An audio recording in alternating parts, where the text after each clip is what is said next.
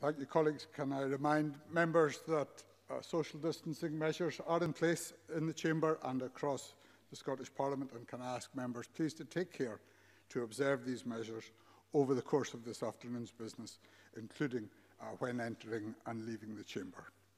The next item of business is a statement by Ivan McKee on the mobilisation of the Scottish manufacturing base and sourcing to support NHS Scotland. The Minister will take questions at the end of his statement, and so there should be no interventions or interruptions. I call the Minister, Ivan McKee. Thank you, Presiding Officer. The COVID-19 public health crisis has raised significant challenges in meeting the rapidly increasing needs of our health and social care services. The response of the Government, our agencies and partners and the Scottish business community has been crucial in overcoming these challenges. This afternoon I will summarise the Government's supply chain programme, the collaborative actions we have taken to address potential shortages and the challenges and opportunities that remain. By quoting examples of Scottish businesses, I will illustrate the tremendous progress made in only a matter of weeks in meeting demand, building resilience, reshoring activity and enhancing self-sufficiency. While we will continue to source from global supply chains, our dependence on them, our exposure to global pressures and price volatility for key product lines has greatly decreased. I hope that outcome commands the support of all parties. We can, of course, go further. My particular commitment as Innovation Minister is to support the NHS and Scottish businesses to harness the power of innovation to meet future health service needs and to enhance economic recovery. And I will say more about that theme towards the end of my statement. The COVID-19 pandemic is one of the greatest public health challenges our society has ever faced. The sheer scale of it risked overwhelming NHS capacity and the ability of supply chains to respond. As the severity and spread of the pandemic became clear, three things were quickly apparent. Global demand for PPE and equipment had risen exponentially, sources of supply had dried up, and trade barriers had increased. Usual supply chains faltered as movement restrictions and lockdowns were imposed in China and other major centres of production. At the same time, the capacity to move international freight by air dwindled rapidly as passenger flights were curtailed and planes grounded. In Scotland, NHS forecasts indicated that we would need to source huge quantities of PPE, medical equipment like ventilators, hand sanitizer and swab tests, merely to keep pace with surging demand. Faced with this scenario, we chose a strategy designed to deliver results, a considered and selective approach.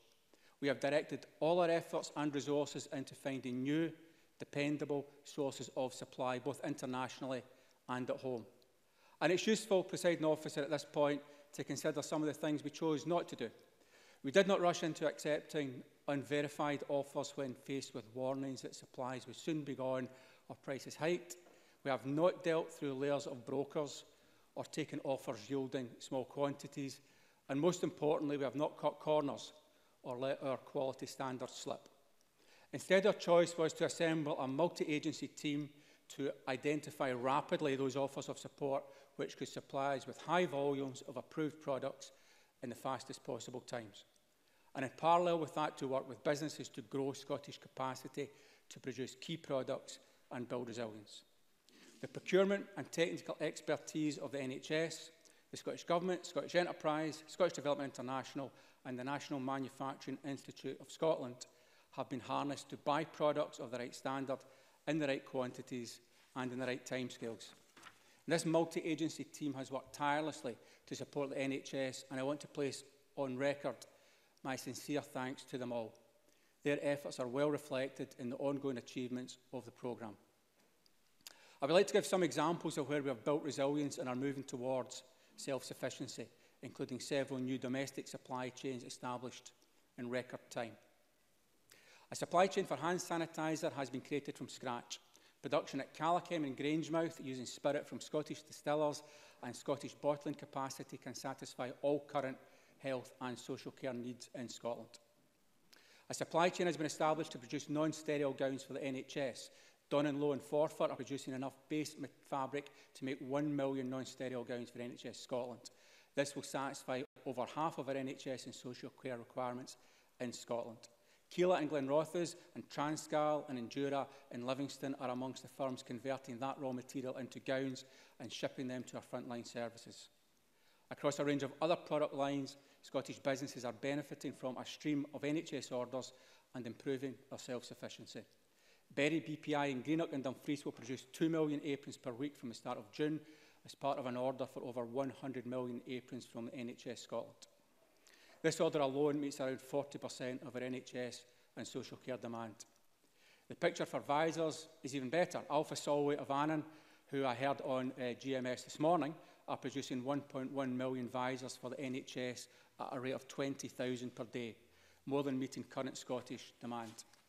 And I can announce that we have successfully created manufacturing supply chain for masks utilising product from Donnan Law and the manufacturing expertise of Alpha Solway.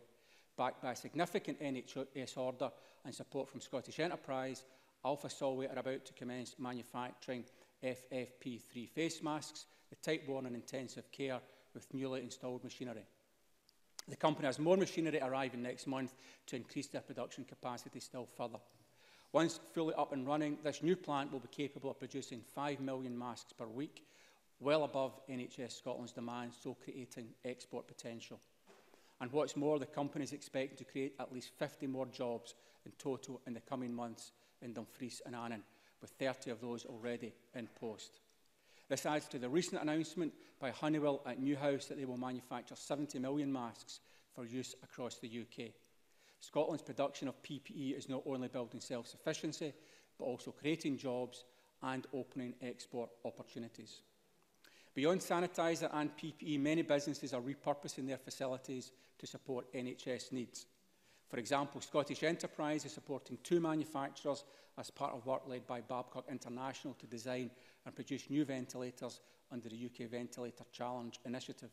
Plexus and Raytheon will both be supporting the production of ventilators from their Kelso, Livingston and Glenrothes manufacturing facilities. These many achievements are, of course, just a snapshot of the supply chain programme and the wider business response to COVID-19. All members of this Parliament will know of companies large and small in their areas who have put their shoulder to the wheel, and we will continue to highlight more examples of this work as we grow our domestic capabilities. Of course, while we were building our domestic supply chains, there was an urgent need to secure huge volumes of PPE from international sources to meet the immediate demands of our frontline services. In recent weeks, and despite the international difficulties I mentioned earlier, we have brought in 7 charter flights delivering over 64 million face masks, 130,000 reusable gowns, 120,000 test kits and 1,300 infusion pumps, with more to follow. Much needed ventilators and oxygen concentrators have arrived from the US and China, and in a spirit of mutual aid and assistance, our flights have carried cargoes for the NHS in Wales, plus donations free of charge for Scottish charities. Our international sourcing has been assisted greatly by our Scottish Government and Scottish Development International teams based in the overseas hubs. Their local knowledge, connections and expertise have been invaluable in qualifying international companies, checking certificates and export licences and making factory visits. And I take this opportunity to thank them on behalf of us for all their work. As the pandemic and our response to it evolves, other opportunities to build resilience present themselves. Through our test supply chain group and engagement with the Life Science Industry Leadership Group, work has started to examine the role Scotland can play in the manufacture of vaccines when these become available. We can also start to think about emerging themes and lessons. Our future systems must be more resilient, adaptable and sustainable. COVID-19 has both exposed vulnerabilities and highlighted core strengths. And one very positive side effect is an upsurge in innovative thinking. New ways of remote working, distance monitoring devices, new technologies for decontamination, enhanced protection from airborne virus particles, automation, circular economy and service redesign. The National Manufacturing Institute of Scotland has worked to respond to many hundreds of companies who offer to help with manufacturing for the NHS, speaking to more than 400 who offered support and continue to work on many of these alongside its own research and engineering community who have generated many additional proposals. I want Scotland to be the inventor and producer of the innovations that shape our future and not just the consumer of them. The words of our First Minister in the era before COVID-19, but never more relevant than now as we work our way through the current crisis. Thankfully, as the peak of the pandemic subsides, we can see that actions taken by this government, the NHS and, very importantly, by the public and businesses have helped to curb the worst potential impacts and boosted our capacity to respond. A huge amount has been achieved at unprecedented speed to source critical medical supplies and equipment. I congratulate Scottish businesses and public services on their fantastic efforts, rising to the occasion and supporting the national effort. I have painted a picture of the future, how we are supporting innovation, building self-sufficiency and putting Scotland at the forefront of supply chain resilience now and in the future. Thank you. Thank you very much, Minister. The Minister will now take questions on the issues raised in his statement. I intend to allow around 20 minutes for questions, after which we will move on to the next item of business. It would be helpful if members who wish to ask a question were to press the request to speak buttons now. And I call Maurice Golden. Thank you, Deputy Presiding Officer. And I thank the Minister for early sight of his statement, as well as his mention of the circular economy in that statement. It is absolutely right that our focus should be on supporting the NHS right now, and that includes mobilising our manufacturing base to assist whenever possible. Indeed, that is already happening, with businesses across Scotland stepping up to help. For example, we recently saw the UK government sign a mammoth contract with Honeywell, based in North Lanarkshire, to produce 70 million pieces of PPE, not to mention creating 450 local jobs. Or the many firms who have broken out of their existing sectors to begin manufacturing PPE equipment, such as Donanlow and Keela, as mentioned by the Minister. Each and every one of them deserves our thanks. For Scottish manufacturing to play its full role, employees must be given the support they need to do their jobs. I'm pleased to see that theme echoed in the manufacturing guidance and the statement today. McCallum Water Heating, based in East Renfrewshire, is one such firm safely producing components for the NHS. Despite proving they can work safely, the SNP will not allow them to fully reopen. That puts them at risk because the NHS contracts alone will not cover their outgoings. And English firms that are reopening can bid for contracts without competition from Scottish manufacturers. Will the Minister agree to address this unfairness? Minister. Wow, okay. Yeah, and the member will be well aware that this issue has been well covered by my colleague Fiona Hislop, who spoke yesterday at length about the steps we're taking to work with the manufacturing and other sectors as we return to work post-lockdown. And he'll understand very, very well that the Scottish Government focus is to place the health of the population of Scotland to the fore and to work with others to make sure the evidence-based, scientific-led approach makes sure that we manage the return from lockdown in the safest way possible, that ensures that the people of Scotland stay safe through this situation. So I can only point them to the work that we've done on this and to the statement made by my colleagues, as I've indicated, and to our priority, which is to make sure that the safety of the people of Scotland is paramount in this situation. I call Rhoda Grant. Thank you, Presiding Officer. I also want to thank the Minister for prior sight of his statement. He acknowledges in the statement that the Scottish Government were caught on the hop and had insufficient PPE to cover demand. And I also remember at the start of the pandemic, many companies offering to help, but received no response to that offer, while people were making scrubs at their kitchen table for frontline staff who couldn't get them. While lessons have to be learned and emergency planning must be put in place going forward, does he believe that if the Scottish Government had an industrial strategy that they would have been better able to respond? And can I also ask whether he will make sure that small and medium-sized enterprises are not shut out of this production going forward?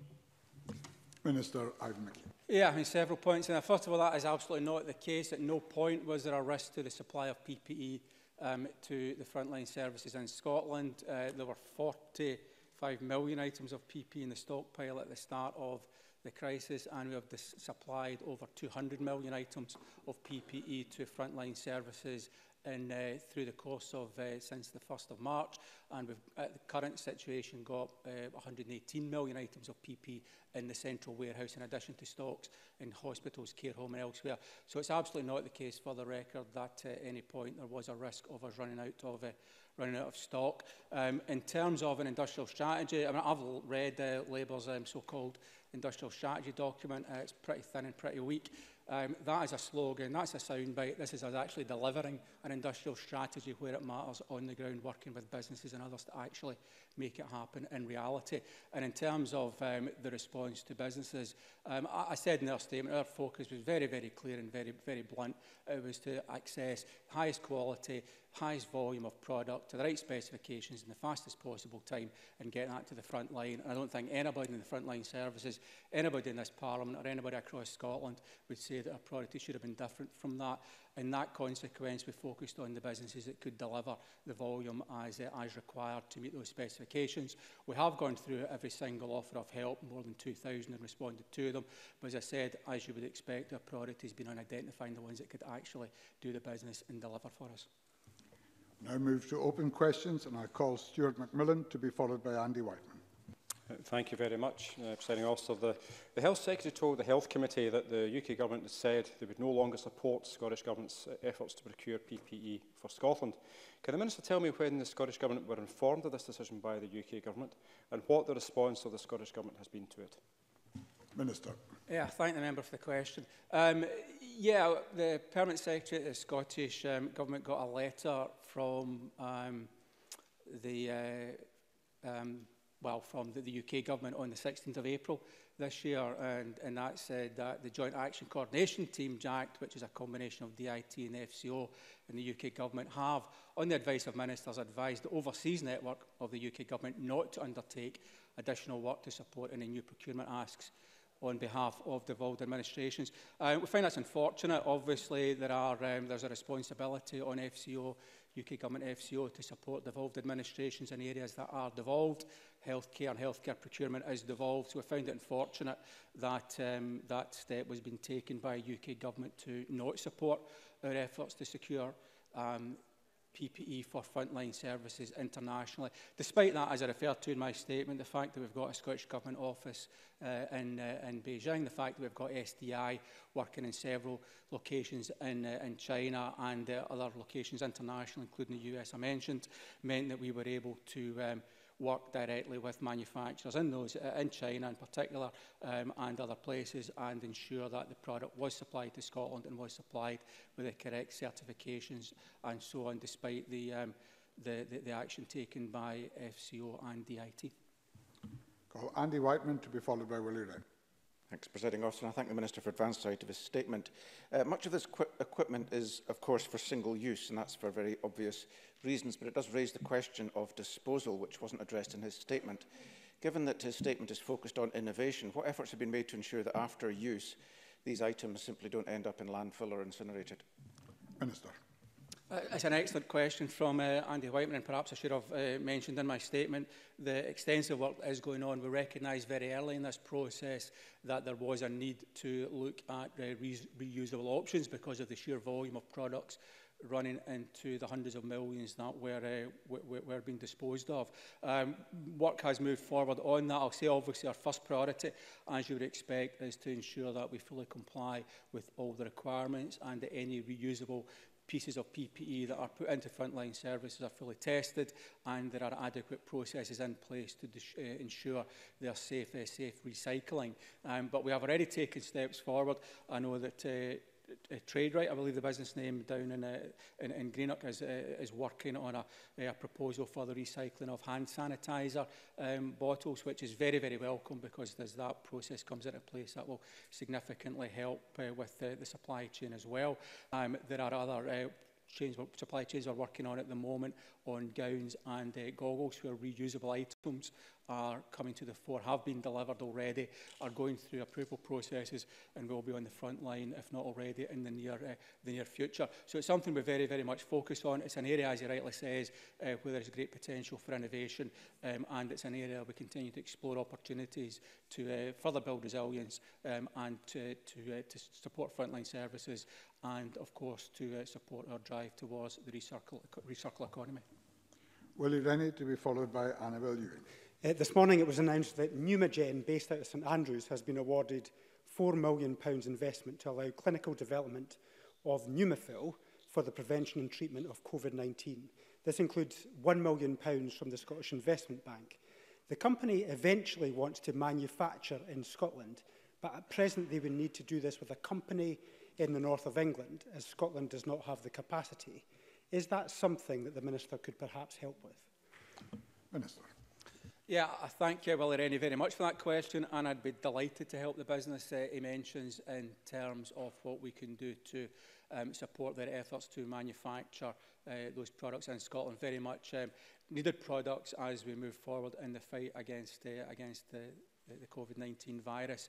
It's great that the business has already accessed support from the Scottish Investment Bank, and I would look forward to following up those conversations. As I mentioned in my statement, NMIS has worked extensively with hundreds of businesses that have innovative solutions that we want to move forward, and the engagement I've had with the life science sector through the Life Science ILG and others in the area of test, vaccine and cure, looking for opportunities for Scottish businesses to support in these very, very important areas. Annabel Ewing, to be followed by Miles Briggs. Thank you, Presiding Officer. The Chancellor of the Exchequer and the Prime Minister have repeatedly stated that they will spend billions on personal protective equipment. Can the Minister therefore confirm that the UK Government has guaranteed that Scotland will receive the hundreds of millions of pounds of consequentials that should flow from this additional UK spend in a devolved area? Minister Ivan McKee. Unfortunately, the UK Government have so far not agreed to provide any consequentials due to Scotland, Wales or Northern Ireland, and it's essential that the Scottish Government receives an appropriate budget transfer from the UK Government for that spend. The Finance Secretary has written to the UK Government to underline these expectations, and the Scottish Government will keep Parliament informed of further developments. Miles Briggs, to be followed by Maureen Watt. Thank you, Deputy Presiding Officer. The Cabinet Secretary for Health has stated that the national stockpile was not sufficient in some respects. Can the Minister say what investigations has taken place into that? And reading between the lines from his statement today, is what he is saying that the Scottish Government want to, in the future, look towards a permanent Scotland and UK protected supply chain for the NHS and care sector? Minister Ivan McKee. I already gave the numbers on what the situation in the stockpile was at the start of the epidemic and the amount of PPE that we brought in over the last period of weeks. In terms of the supply chain, of course, it's our desire, as I said in my statement, that Scotland is the innovator and the manufacturer of technologies, existing technologies and technologies of the future. PPE is clearly an area where we understand the importance of resilience, we understand the importance of self-sufficiency, and it's one of a number of sectors where we are working very hard to ensure that there is a Scottish supply chain that is able to supply the needs of the sector in Scotland. Maureen Watt, to be followed by David Stewart. Thank you, Presiding Officer, and can I thank the Minister for all the work he has done in this field. The Minister will be aware of the work of the Oil and Gas Technology Centre in Aberdeen, which has brought together manufacturers across the industry to help in the fight to tackle the virus, such as Air Control Entech, who are producing 1,000 face shields per day for hospital and care homes. A further 10 projects are about 1 month from deployment, such as the processing power of the NDC supercomputer to help arrest the spread of the virus? And can he say what further engagement the Government will have with the OGTC with regard to future initiatives? Minister. The member raises some very good points. I thank the business she mentioned for production of PPE. It's one of many, many examples, far too many to mention, although hope at some point in the future we will be able to produce a more comprehensive list of all the businesses that are part of these now extensive supply chains. And the sector, the oil and gas sector, clearly has some very advanced technology which can be adapted. I know there's businesses in that sector that have specialism in breathing equipment that have looked and are turning that expertise to breathing equipment for support of the fight against the virus in a hospital setting. So that's all to be welcome, and I'm always delighted to engage with innovation in the sector to see how we can help to repurpose and adapt that to the fight that we all currently face. David Stewart, to be followed by Joan McAlpine. Thank you, Presiding Officer. Will the Minister join with me in congratulating Inverness-born design engineer Ross Hunter, who's reached the final of a global competition to invent a low-cost mechanical ventilator to help those afflicted by the coronavirus pandemic? Is this not an example of initiative and innovation the Minister was referring to in his statement? Minister Ivan McKee.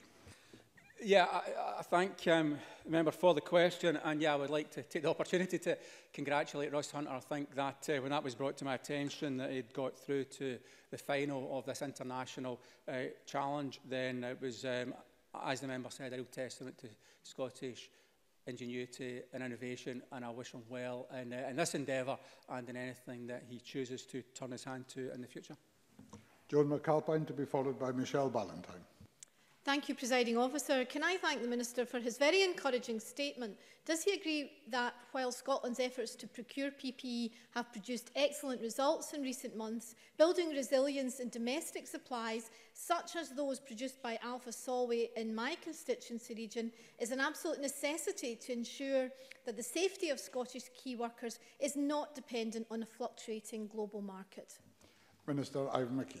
Yes, I do agree with the member, and Alpha Solway, as she has highlighted, are a prime example of the work that has taken place within Scotland for businesses to step up and build resilience here to protect us against the vagaries of what can be a difficult at this time international market. So again, I congratulate and thank the companies that have engaged, including Alpha Solway, and we look forward to continuing to build strength and resilience into those Scottish supply chains. Michelle Ballantyne, to be followed by James Dornan. Thank you, and can I refer the Chamber to my register of interests? Many manufacturers are going above and beyond to support the NHS by helping with the manufacturing effort. If the government wish to continue to rely on their goodwill, it is important that manufacturers have trust in both the government and the NHS. This trust was recently undermined in the case of one company earlier this month. Adam Short, who owns a laser cutting company in Ayrshire, who has reportedly been left £12,000 in debt after a deal with NHS Ayrshire and Arran to produce 16,000 visors, was cancelled at short notice, meaning Mr Short distributed the face masks for free to desperate nurses who he says are coming to him directly. Mr Short, however, says he spent £20,000 adapting his factory so it could produce PPE. The Minister has already referred to the fact that the production of PPE has increased significantly during the last month or two. And I want to ask the Minister, will he confirm that he can make sure that well-intentioned business owners are not left out on a limb by the very organisations they are trying to help? There are now, as I understand it, 400 firms who have offered to help. So what safeguards are in place for manufacturers like these? And can the Minister assure me that other businesses offering similar assistance are not being treated in a similar manner? Minister Ivan McKee. Well, the member hasn't shared, as far as I'm aware, any details of this business with me, and so I've not had an opportunity to have a look into that. I undertake to have a look at the situation and see what the contractual arrangement was with that business, but clearly they had a contract to supply and that contract hasn't been fulfilled, then that is a situation that we will address. If they don't have a contract, then clearly that's a different situation. But I undertake to have a look and see what the situation was. And in terms of business supplying the NHS or health boards, that process is obviously clearly well defined. It follows very strict rules and procedures, as you would expect with the spending of public money, to make sure that that is done in a proper fashion. And businesses that have engaged with NHS for supply contracts and have those contracts in place, yes, of course, I would expect those to be honoured and if that is not the situation, I would undertake to have a look and see what the situation is. James Dornan, to be followed by Monica Lennon. Thank you very much. I'd like to thank the Minister for all the hard work he's done during this period as well, and I'm sure that there will be many small companies who will be delighted to hear about the opportunities that are going to arise from the upsurge in innovative thinking that's going on. But we're all aware that this deadly virus does not recognise boundaries, so does the Minister agree with me that working between countries, exemplified by the Scottish Government's recent lending of £1.1 million fluid-resistant masks to Wales, is vital during this crisis, and the UK Government's decision not to participate in the first round of PPE procurement displays exactly the wrong message on working together? I shouldn't be... Sorry? Yeah? Minister, Ivan McKee. Thank the member for the question. I think he might be replying to the EU process for procurement and exercises. And yeah, we're on the record at the time as saying that the UK government should have participated in those programmes. And in terms of the Scottish government, absolutely we cooperate with the four nations and wider afield in terms of other international governments to cooperate where it makes sense to make sure that we are all able to benefit from the supply of PPE. And as Scotland now moves into a situation where on many of these commodities we will be an exporter, we are obviously very keen to have conversations with international partners who want to avail themselves of Scotland's innovative and manufacturing capabilities we have in the area of PPE. Monica Lennon, to be followed by Brian Whittle. Thank you, Presiding Officer, and I thank the Minister for his statement. Can the Minister provide an update on the Scottish Government's talks with Midlothian-based firm Quotient on supplying a coronavirus blood test that it has invented to the NHS?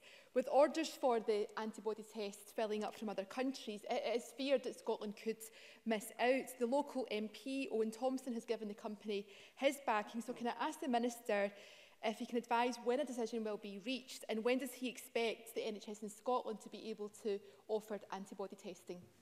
Minister. Well, in terms of the antibody testing, obviously that's an area that's developing as the technology and the research develops. And in terms of businesses that can support in that area, providing antibody tests, providing the PCR tests, providing lab consumables for that process, providing equipment, like Thermo Fisher in Scotland, or other businesses that are looking at vaccines. There's a whole range of businesses in the life science sector that we're engaged with. Quotient, I know, is one of them. I saw we responded back to them recently. We are engaged with them and a number of other businesses that have potential to support in the antibody test area, and the group that I mentioned earlier, which I chair on a daily basis, looking at test supply chain issues, as looking at their work and the work of other Scottish businesses in this area as part of their antibody work stream. Thank you very much. Brian Whittle, to be followed by Neil Findlay. Thank you, Presiding Officer, and listen to some of the questions that have already been given to the Minister. I wonder if he could confirm that consequentials are only due on new UK spend and not on the use of existing budgets, and that a suggestion that the UK were not supplying the Scottish Government with extra PPE is at odds with the opinion of the Clinical Director, Jason Leach, and also the Health Cabinet Secretary and the First Minister. And this kind of blatant politicking is doing nothing to help us with this COVID challenge. Minister Ivan McKee. Sorry. So just to be clear, the vast majority of PPE that we've used in Scotland has been brought in directly to Scotland by NSS, the purchasing arm of NHS Scotland. The new spend, and if there is new spend on PPE at a UK level, which is what we're talking about, of course would, as I understand it, incur consequentials because it is additional spend to what was identified previously. And this is about making sure that the people of Scotland and the frontline services in Scotland get the support they need, whether that is through the PPE or the funding from UK Government through that consequential process to be able to buy that PPE. Finally, Neil Findlay. Does the Minister agree that the COVID crisis has shown that the market cannot provide the answers to the very serious questions that we've been asked during this period, and without major state intervention we would have seen absolute disaster on our hands, even greater than we have at the moment. Does that not mean that there has to be a recalibration of economic policy, both here and across the UK, to ensure that we go forward as a planned economy, far more than just a market economy? Minister Ivan Mickey. Well, absolutely, I agree that there is a role for government in looking at the industrial landscape in the country and understanding where support is needed. That is what the agencies, Scottish Enterprise and the other agencies engage in on a daily basis, where to support businesses that are required for the national effort, be it in the fight against COVID or elsewhere. But it's also, of course, important to remember that the businesses that have stepped forward to support are private businesses are in their own right. The government has no intention of going into the PPE manufacturing business ourselves. Businesses are there that are able to do that. Scottish businesses or businesses based in Scotland, and we'll continue to support and work with them. But absolutely, I agree that government should take a role in understanding what that landscape looks like and supporting where it makes strategic sense.